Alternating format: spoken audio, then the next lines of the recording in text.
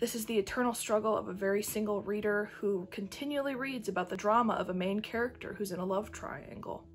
Hello everyone, and welcome back to the Cozy Corner. My name is Leigh, and this is my library. So grab a mug of something yummy and settle in for some talk of books. Normally I don't hype up Starbucks too much because I'm not really a coffee snob, but I have to say that their fall blend this year is exquisite. This is my second bag that I bought since it came out, so I am loving it. So when I started my booktube channel, I was very optimistic about the amount of books that I would read. I had envisioned myself finishing all of my Read Everything on My Shelves challenge by the end of the year. I was like, yeah, sure, I can pick up another challenge and add 12 more books to my list. And then September happened and I only made it through 4 titles. I think the amount of books that I had to read versus like the amount of available time that I was going to be able to give them did not match up. However, October was a much better reading month than September, and I felt much better about the titles that I read and the amount of reading that I got done. So, without further ado, let's jump into the titles that I read and my reviews of them. We're going to work our way from my worst reviewed book to my best reviewed book. I mentioned in my very first What I Read video that my 5-star rating system is a little bit type A. So if you want to refresh your memory on how I rate my books and what each of those star ratings mean, all that information is down in the description. Death by Pumpkin Spice by Erickson. This was actually the last book I finished in October, but it is the lowest reviewed book I've got this month. So this is a cozy murder mystery, and it is a part of a series called the Bookstore Cafe Mysteries. This is not the first book I have read by Erickson. He has, at least to my knowledge, 7 of them out. I'm sure there's probably more since I've started reading them. I have already read the first 2 in this series, Death by Coffee and Death by Tea. This is part of my Read Everything on My Shelves challenge, and I have 3 more titles after this one. I'm currently in the middle of reading the next in the series, Death by Vanilla Latte. And then the next 2 are Death by Eggnog and Death by Espresso, I believe. And the plot of this book is kind of unique. So Chrissy, who's the main character, she owns Death by Coffee, which is the bookstore cafe in question. It's what this whole series is based on. And she stumbles across a murder every book. She's sort of an amateur sleuth. In this particular story, she is invited to a sort of hoity-toity Halloween party by her date, who is a doctor. His name is Will, and he's one of the love interests in this story. And so she goes to this party expecting to be kind of out of place because it's full of rich people who couldn't give her the time of day, and she's correct. And about an hour or so into the party, a death happens. And they discover that the victim, who had been strangled and had her head smashed through a pumpkin, which I think is probably the most Halloween-ish death that you could possibly have, they discovered that she was the girl who earlier in the party had been proposed to, and she turned the guy down and insulted him and fled the party. So everyone was like, oh, well, it must be the fiance. And so Chrissy and the one police officer who is at the party, who is the other love interest in this story, yes, there is a love triangle, she and Paul is his name, do their best to solve this mystery. And a whole bunch of spooky content ensues.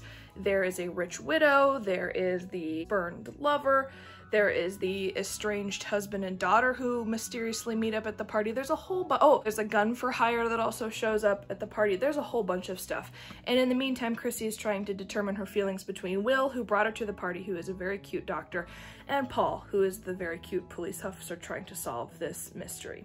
All of this takes place in a massive, huge mansion that is Halloween themed. So the guy who owned the mansion, his favorite holiday was Halloween, so every room in the house has some sort of Halloween theme to it, which makes it extra spooky. So it was the perfect seasonal read. Things I loved. I love a good holiday themed read, particularly Halloween. Halloween is my favorite holiday, and it was really awesome to see this all sort of play out in this big, huge mansion that was spooky themed. I also enjoy the drama that comes from pretentious rich people. I think that makes great content. Really excited for Bridgerton coming out on Christmas Day on Netflix. Julie Andrews narrates it like Gossip Girl. I actually had tears in my eyes when I watched the trailer on Netflix. You should go watch it. Anyway, other things I love. I really love a good love triangle, not a cheesy one, but like a genuine one. This one, it's a cozy mystery, so like sometimes it's a little cheesy, but I really like Will and Paul both as love interests. I also love that Chrissy's need to be sort of the amateur sleuth, and she'll freely admit in these books that it comes out of her need to be almost unintentionally nosy. Me. I do not gossip, that's not healthy, but I do enjoy a tidbit or two. However, I don't think the circumstances of this murder were very plausible. So once the victim is found, which of course Chrissy finds, Paul, who is the only police officer at the party, oh, I should mention, during this party it's also a massive thunderstorm, it's chucking it down raining, and Paul is the only police officer at the party. None of the other officers from the police station are able to get to the house because of the rain. So Paul basically demands that all of these guests, about which I think there's like 50 or 60 guests in the house, he demands that all of them stay in the ballroom or in the house, and no one is allowed to leave until he figures out the suspect.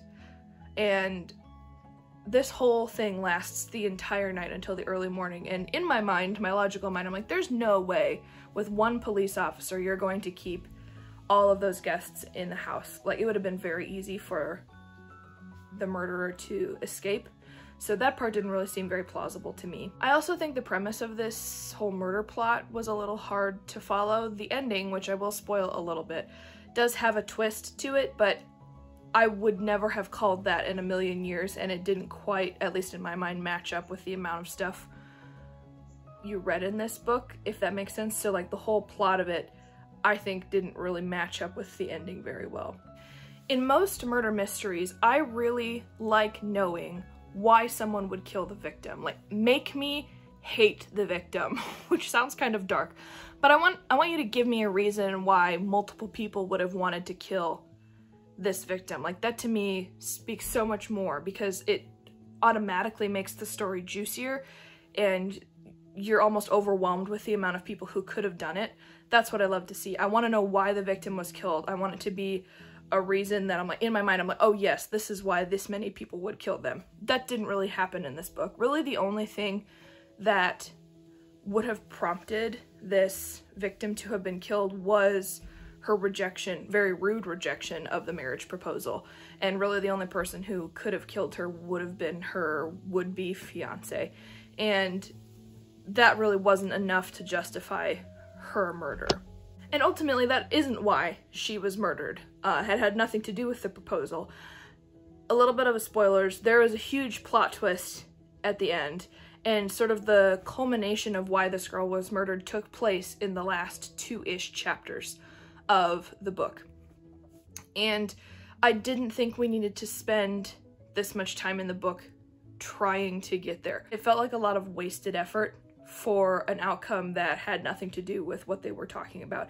It was like Alex attempted to have that level of Agatha Christie misdirection, but it fell short of the mark. It almost felt like I was wasting time reading all of these different avenues that Christy and Paul were going down, only for it to happen within like the last-ish chapter. Also, for the love of God, can she just make a decision between the two love interests, Will or Paul? Pick one. They're both great. I just want her to make up her mind. This happens with every cozy murder mystery series I read. There's always a love triangle. That being said, this is a series. So as far as I know, he's got 7. I'm sure there's probably more, like I said.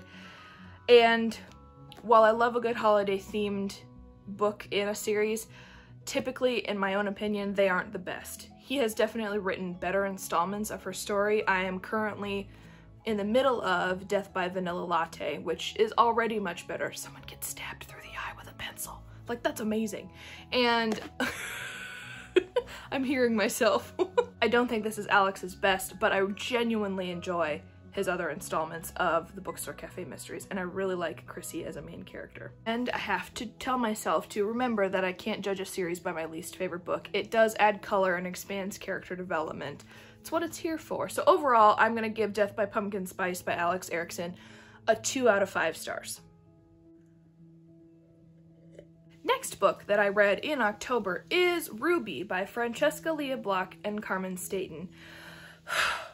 This book took me forever to decide what I thought about it.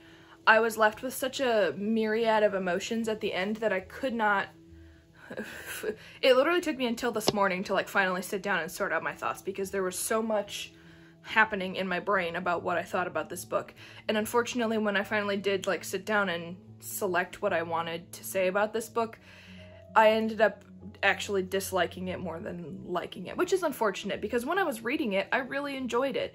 But it wasn't until I reflected on it that I was like, there's actually quite a bit more in it that wasn't up my alley. So this is a fantasy romance book that follows the story of Ruby, who is a girl that has the knowing, is how they describe it in this story, which basically means she sort of has a sixth sense about her destiny, and she's also able to communicate with trees and nature, and she has what I guess I would call it magic. She's able to do magic. And basically she comes from a very traumatic past, and at a certain point in her life she comes to realize that her soulmate is somewhere out there in the world, whose name is Orion, and she also discovers that Orion is a Hollywood movie star. And so she goes on this journey to find him and fall in love with him so that they spend the rest of their lives together, and it improves her life greatly, and also to learn more about magic. That's kind of the premise of this book. This is one of the books from my 12 Tropes of 2020 challenge. This fell into the soulmate trope that was one of the suggestions for the challenge, and that's pretty much what it was. Ruby on her journey to find her soulmate, Orion. I do want to say, before I continue my review of this book, and it is something that I am trying to do more often when I do reviews or when I talk about these books, that there are several triggers in almost every book, with the exception of Death by Pumpkin Spice, that I'm going to talk about. So this book definitely has some child abuse and sexual assault triggers that are incredibly traumatic, even for someone like me who has never dealt with anything like that. It was hard for me to read. Childhood abuse is something that really does not sit well with me, and so it was hard for me to read, and so I just want everybody to know that if you do pick this up, please go into this book knowing that that is what happens in this story. So I loved the flashback setup of the story. It's told in flashbacks, so we get a present day moment of Ruby, and then a flashback of Ruby, and then maybe another flashback, and then moves back to present day Ruby. And interspersed throughout those flashbacks and present moments are first-person narratives of Orion, which are all in italics. And it's just sort of how their stories intermingle with Ruby's narration of her experiences with being abused, and then also her interactions with nature as she learns more about the gift of magic that she has. And normally I really struggle with that kind of style of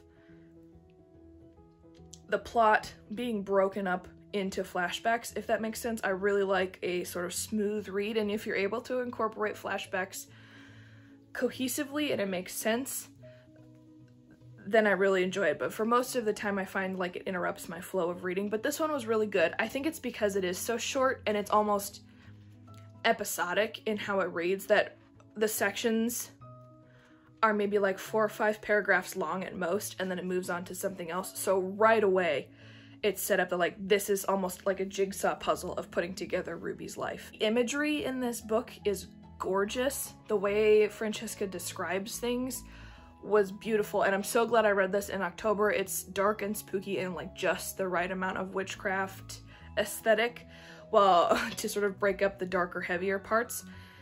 It was really, really beautiful to read. However, I think that witchcraft part was the hardest part for me to sort of get on board with. There was no explanation or setup of how Ruby discovered she had magic, or did she learn it somewhere? Was it inherited? Like, there was no setup of how she came into magic. There was also very little explanation as to the kind of magic she had or how she suddenly knew so much about it. Like, there was no like education form of how she figured out or learned about the magic she had, nor was there any explanation of why it existed. And then I mentioned in a reading vlog, I think it was, that when she first discovered Orion and felt this compulsion to be near him, it all of a sudden switched into crazy fangirl mode. Like, that's how it read to me. She researched him, she looked up his likes and dislikes, she looked up places that he visited, restaurants he liked, and she basically transformed herself into a girl she thought Orion would like. Now, in my mind, I'm like, that sounds like a crazy person. Because, I mean, if you had the gift of knowing who your soulmate was, like, the whole point of soulmates is they'll love you unconditionally. And so, given the empowerment part of this book, I would have thought she said, well, I'm just gonna find him and we'll see what happens. But she fully transformed herself into someone that she thought Orion would like. He was a Hollywood movie star, so, you know, most of that stuff is public knowledge because of interviews. But then she also found out who his family was, and she went to England where his mom and stepdad lived and moved to that small town, got a job at his mom's apothecary. His mom also has magic. Got a job at her mom's apothecary and basically just lied her way into his life. And that to me did not match up with the whole soulmate thing. Like, yeah, she had a compulsion to go be near him, but that storyline of her doing those things really made me question the validity of her having this ability to determine her soulmate. And the other thing that I wish we would have gotten was more backstory into who Orion was. In the little first-person narratives we get, we understand that there's some major drama between his mom, his dad, and his stepdad, and his true parentage. And it was only maybe like 1 or 2 mentions and a brief explanation as to how that all happened. And I really wish we would have gotten to know him more in this story. Granted, it's very short, so there's only so much room for him, because it's mostly about Ruby. But it would have been nice to know more about how he operated and his motivations behind how he lived his life. Also, a little bit of a spoiler, so plug your ears. I think the ending was very odd in this book. Basically, after Ruby goes back to the States because her own dad, who was the person who abused her and her sister and her mom, he passed away. She left to the States, didn't tell Orion that she was leaving. They'd known each other and been intimate with one another at this point. But she basically went to go to his funeral, but then also felt so guilty that she wrote all of this down in a story form and sent it to him via email. And he read it, and I would have expected Orion, because he is a Hollywood movie star, to react negatively by thinking, oh, this is yet another person who wants to take advantage of me and be close to me for power and fame. Like, that's how I would have expected a human reaction to be. But it magically all worked out. And again, that was another point of the romance that didn't really make sense to me. I would have expected a longer, drawn-out her trying to appeal to him and him coming to understand her and more about who she was and the pain of her past and that kind of thing. But nope, it just sort of resolved itself within a chapter. I will say that the part I loved the most out of this book is the story of Ruby's experiences with childhood abuse and sexual assault. Throughout the book, a lot of the flashbacks deal with moments of her dad abusing her, her sister, and her mom, as well as her dealing with a stalker ex-boyfriend and the emotional abuse she received from him. As dark as that concept may be, I really think that this would be an amazing read for someone who is motivated to read books that are about stopping the chain of abuse. This narration of her experiences with abuse and assault had a beautiful climax at the end of the book. It was awful, don't get me wrong, but that part of the story played out so well, and it was a beautiful first-person narration of the self-empowerment that can come from someone who decides to stop that chain of abuse and says, this has been continuing in my family for so long, but it stops with me. And Ruby is the embodiment of that, and I think for someone who wants to read that kind of thing, who needs inspiration, or needs a healthy response to childhood abuse, this would be the perfect book for them. And it breaks it up with sort of the fantastical fairy tale part of their story. But I think overall that this type of book isn't something that speaks to me, which is why I give books like this a 2 rating, because I think it's meant for a different audience than me. I enjoyed the book, I thoroughly did. Like I said, in the middle of reading it, I was really sucked in to what was happening in the story, but I don't think I'm the intended audience, and so I would definitely recommend this for people who need this type of literature, because this, I think, will do wonders for them. Overall, I think the redemption arc of little Ruby as she travels through her life was my favorite part. Being able to see her take charge of her own life and say, this isn't what's going to happen to me. I think that was my favorite part, and I do think that this will speak well to other people. But to me, the rest of it was questionable, which is why I am giving it 2.5 out of 5 stars. The next book that I read in October is finally The Selection by Kiera Cass. This book has been on my TBR for 5 ever. I didn't actually have it. I was planning on checking it out from my library.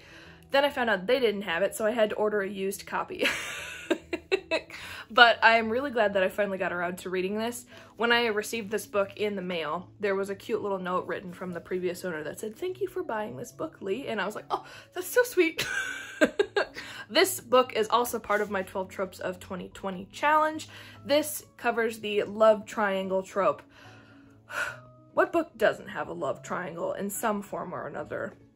That's an exaggeration, but a lot of fantasy books do. It's a great plot motivator. So this is a futuristic fantasy, and I would probably also maybe classify it as a romance. This is the first book that I've ever read by Kiera Cass. I think she has 5 actual novels that all follow America, who's the main character. They all follow America's story, and a multitude of novellas that sort of add bits and pieces where there are plot holes missing. So I am overall excited to read the second in the series. It will probably be a while before I get to it, but I really enjoyed this book. Again, another trigger warning. This does not happen to the main character, but in here there is a character that is affected by past sexual assault and has some very obvious PTSD. So if that is something that triggers you, I would just give you a little bit of warning before you pick up this book. I really like America Singer as a character. I think how passionate she is about her life and how she wants to remain true to who she is incredibly notable and noteworthy in this story. I really, really like her, especially because she is someone of a lower caste of people. I think she's a 5, if I'm remembering correctly, which is the entertainment caste. So they sing and they play instruments and they are hired by higher upper caste people to perform and entertain. And so even though her caste level is raised to a 3, I think once she becomes a part of the selection, spoiler alert, but that's the whole point of the book, she still wants to perform and entertain because she genuinely is passionate about the life that she leads. And I think that's really admirable. For her, there is no begrudging the fact that this is the life she leads. There may be some moments where she chafes a little bit at the sort of lack that her family has, but she is ultimately genuinely invested in the type of skills that she has, which I think is really admirable. I also did not expect to be solidly on one side of the love triangle. I am a huge fan of Maxon, who is the prince. I think he's sort of like the perfect innocent combination of, as of now, I don't know what happens in the second book, it could swing the other way, but as of now, I think he's sort of the perfect balance of a young prince learning how to rule and then also learning how to speak the language of women for the first time. And I get frustrated along with America about the fact that she has 35 other girls who are competing and vying for his attention, and he's just right now such a lovable person. I just want to hug him all the time. And I think he's also an incredibly strong character, and I really love the relationship that America and Maxon have, which is open and honest. And the first meeting they had, he said, "Why are you, panicking? Why are you so emotional?" She says, "I don't want to be here. I don't want to be a part of the selection." And from that, they form a sort of unlikely friendship, and they ask each other questions, and they're honest with their feelings, and I love that. I love that both of them recognize that this is almost an impossible situation, and yet they both sort of agree to still be friends, even if that happens. And then, of course, they maybe fall in love a little bit. I won't spoil too much of this, because it was good. I didn't have any problems with the ending like the other two. I am not a fan of Aspen. It was such a shallow butthead thing to do by saying I should say Aspen is a caste lower than America, so if they were married eventually, she would have to be she would have to revert to the caste that her husband was. And so Aspen was like, "You need to be a part of the selection, you need to do this. If you don't take this chance, I'll feel like I kept you back from something." And then of course inevitably she gets accepted and to be a part of the selection, and he says, oh, well, now it's impossible. I don't know why we ever did this. Now we can never get married. Goodbye. And I was like, hold on. Hold the phone. You're supposed to be this supportive person who loved her unconditionally, and then you put her in this impossible situation. And then, of course, because she's a great human being and Maxon likes her and says, yes, of course, we like you. Come be a part of the selection. You say, no, I'm never going to be good enough for you. Forget everything. Forget that we told each other we love each other. Goodbye. I kind of anticipated one of them doing that. So now I'm staunchly on Maxon's side because I don't like manipulative people. And then she had just moved on from him in the palace and was finally getting used to and maybe even slightly enjoying life in the palace. And then he shows up as part of the guard. They always do. As soon as you move on, they always come back. On top of the pressure she's dealing with trying to figure out what her relationship is with Maxon and learning how to be a princess and to rule a country, along with the pressures and the treachery of the 35 other girls, the ex-lover has to come back and make life even more difficult, and he's already demanding her time and attention. Girl, bye. I am gonna give this book a 3 out of 5 stars, even though I enjoyed it, because I think there are elements of this that are not necessarily borrowed, but I've read them before. It didn't really feel like a truly original story plot idea to me. So a lot of this reminds me quite a bit of the pre-Hunger Games time when all of the tributes are spending time with, oh, I'm gonna forget his name. Anyway, I'm getting a lot of that because the girls in here are interviewed and put on live TV so the people of the nation can get to know them.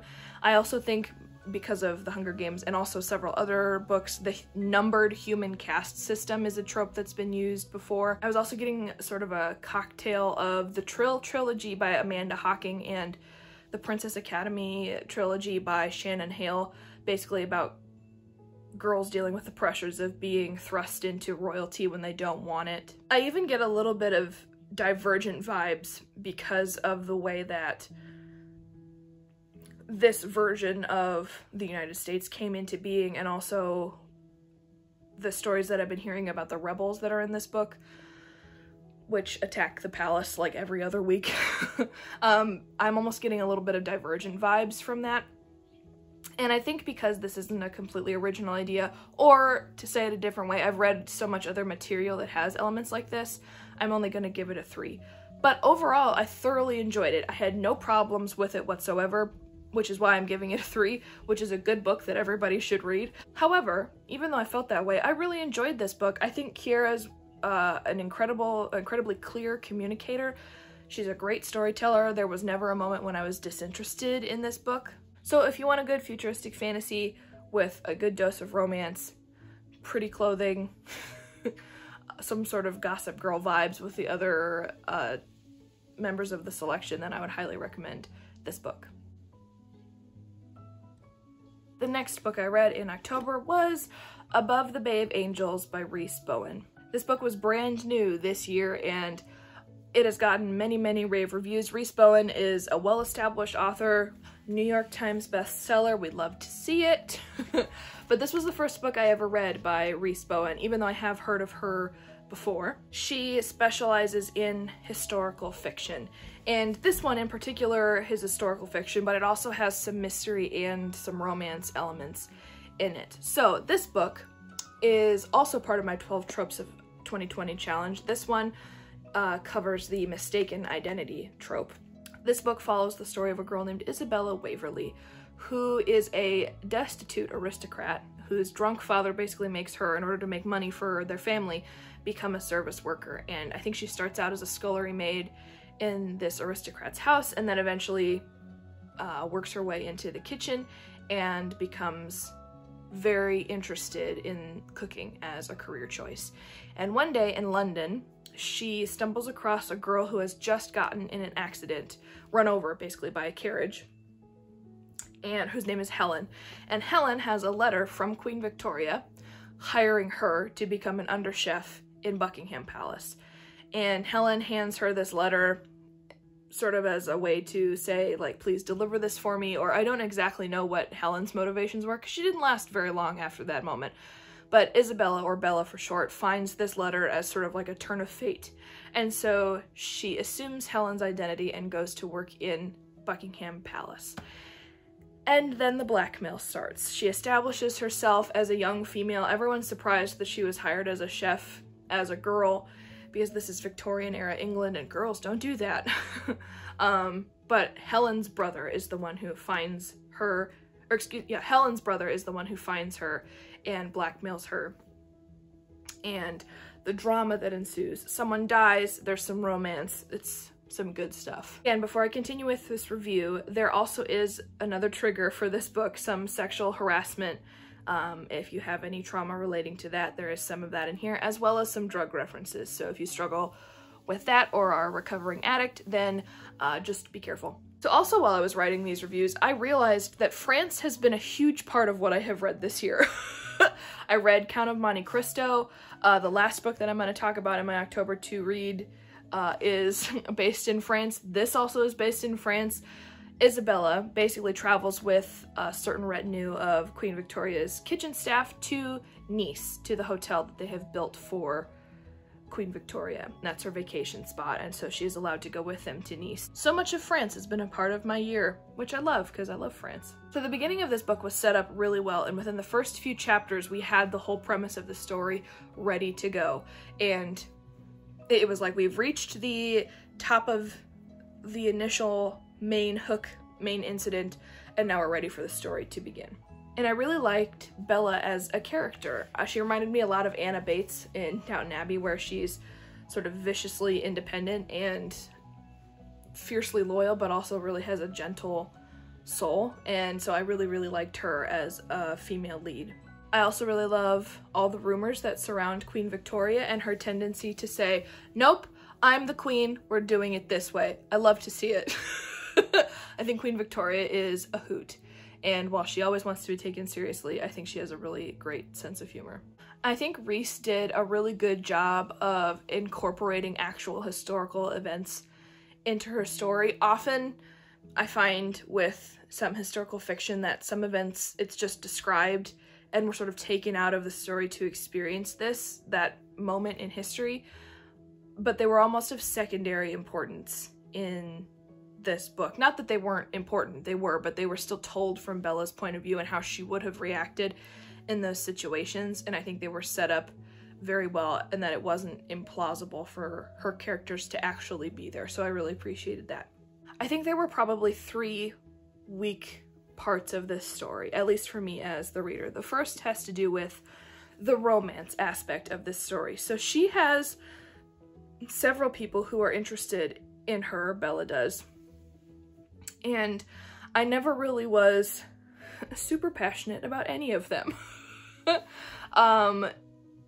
Yeah, they didn't really move me in any way. She does end up with one of them, and it does change her story quite dramatically, but I was never really emotionally invested in him or their relationship. And it wasn't like it was a bad ending. I thought it was great. I just never really had any emotional investment in him. The second part that I thought was a little bit weak was the sort of anticlimactic nature of the mystery, or the murder mystery, that takes place in this book. Initially, after I read the blurb and I knew someone was going to die in here, within the first 5 chapters I had figured out, at least in my own mind, who I thought the victim was going to be. And then the victim, the actual victim, the method of murder, and who did it were complete surprises. But the whole premise of them figuring it out was incredibly anticlimactic, considering that Bella was an active part of it. And I never really was on the edge of my seat of like, is she in danger? How are they going to figure out who did it?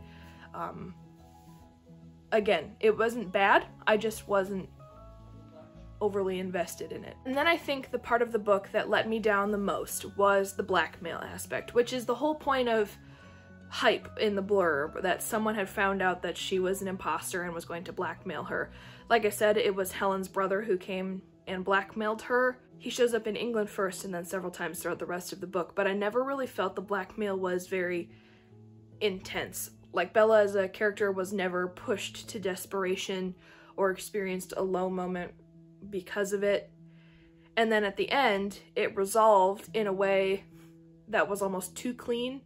She never had to deal with any fallout or mess from the fact that she had taken this girl's identity. However, I am giving this book a 3.5 out of 5 stars because ultimately I really enjoyed the story. Even though I have read better climaxes in this type of material, I really enjoyed the story and was invested in who Bella was as a character. I super appreciated the woman empowerment. I had never realized that Queen Victoria was such an advocate for young women taking higher ranking jobs. Like, she pushed for women to be able to support themselves. Didn't know that about her. Love that element in this story. And you get a real slice of who she was, and she actually speaks in this story and has interactions with people, and especially Bella, and I really liked being able to have a glimpse into her life and her own struggle as being a female monarch and ruling alone. This is after Prince Albert has died and she's on her own again, and her passion about being a woman of status and wanting other young women to feel the same way. So even though I really enjoyed the story, I am mostly giving it a 3.5 out of 5 stars for that reason alone, that it was a good read, a good short read. This one I think was probably the one that took me the least amount of time to get through. I just have read better climaxes. We have come to the final book in what I read in October, and it was by far the best book I have read in a long time. It was so good. It took me 2.5 weeks to get through the entire thing. It is Revolution by Jennifer Donnelly. It's so good. I am giving it 4 out of 5 stars. Now you might be wondering, Leigh, why aren't you giving it the full 5? Like, come on, if you love it so much, then it deserves a full 5. We'll get into it in a little bit. But for now, I am giving it 4 out of 5 stars. This is one that I picked up at a garage sale we had several weeks ago. I did a bad thing and bought more books, even though I told myself to stop doing it so that I could read all the unread books on my shelves, but I couldn't resist because I love the trope of... Did you hear that? I have my leaves candle going and there were a bunch of bubbles and the candle just went blah, blah, blah. Oh, sorry. Anyway, I love the trope of 2 different storylines happening about the same subject that are centuries apart. So it's a modern day character who discovers like a diary or a journal or something about another character way before them. I love it. It's so good. And within the first 3 chapters, I was so invested in Andy, the main character. I'm getting off track. I've written all my reviews down and I'm so passionate about this book that I've completely forgotten any of it. Okay, back up. Revolution is a historical fiction, and I also would probably maybe classify it a little bit as romance, but it mostly only happens with the modern day character, and it's kind of a secondary plot point to what actually happens. So mostly I would classify it as historical fiction. This is the first book I have ever read by Jennifer Donnelly, and now I really want to go find more because it was so good. So the plot of this book follows 2 characters. The first is Andy, who is our modern day character. Andy is a dark and moody teenager who unfortunately has to deal with the trauma of losing her younger brother, and then also deal with the issues of her estranged parents. Her mom has not dealt with the death of her younger brother very well either, and has some very severe mental struggles. Her father basically abandoned them after her little brother died. Her father is an incredibly renowned geneticist and is called to France to research whether or not this petrified heart that they have discovered in France is the heart of the young Prince Louis Charles, who's the Dauphin after Marie Antoinette and King Louis XVIII, I think, were executed during the French Revolution. And they want to know if this is Louis Charles's heart, of whether he did die in the tower where he was kept prisoner or whether he escaped and this is someone else's, and whether he went on to live his life in freedom. Annie's dad comes back and basically launches his agenda that he has launched several times before, that living with your mom isn't healthy, you can't study music in college, you need to figure something out, get your life straightened out, get your senior thesis done. And so he drags her to Paris with him and gives her an ultimatum and says, if you do not finish this by the time we are done with vacation, then I am not paying for college. And she basically says, fine, then I'll get it done in 3 days so I don't have to spend any more time with you. And then she discovers a guitar case. The people who they are staying with, who are good friends of their family, the husband is a historian and loves relics, especially about the French Revolution, and he has many museums, and so he has this sort of warehouse where he lives full of all this stuff. And Andy, who loves guitar, she's fascinated by guitar, finds this guitar case, and inside a journal of a girl named Alexandrine, who is the other character who lives during Revolution era France. And Alexandrine is the playmate of Louis Charles, and the second half of this story follows Alexandrine's journey to, or from, being poor and destitute, being Louis Charles's companion, living with them in the palace, them being attacked and taken out of Versailles, being imprisoned, her being separated from Louis Charles once his parents are executed, and then her drive to get him out of the prison that he is being kept in. That's the overall plot. There is a huge plot twist ending. Would not have called the ending of this book, but the stories meet together in the end in a full circle way that reminds me quite a lot of how I felt about Queen of the Night, another book set in Revolution era France. It reminds me of that ending where it was so bittersweet, but it was full circle, so you didn't really care that it was sad. But the plot of this is so good. I could spend hours talking about it. So I do want to say that this book has the most, out of all of the books that I read in October, the most triggers, I think.